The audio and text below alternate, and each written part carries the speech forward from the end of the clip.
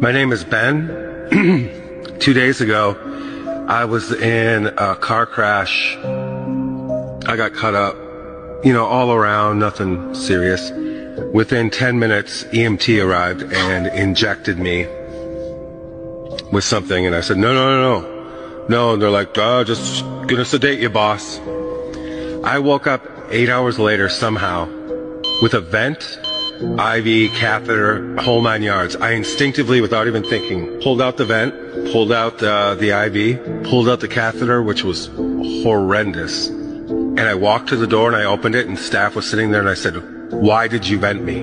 And one of the nurses said, "You have COVID." I said, "What drugs did you put me on? What was coming through that IV?"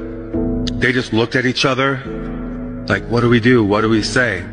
I think that they had no intention for me to ever wake up, and I would have been classified and counted as someone that died of COVID in the hospital. I'm trying desperately to get a hold of anybody that has a platform. I sincerely need this story to be heard. Thank you so much, and I'm so happy to be alive. I can't believe I woke up. Thank you.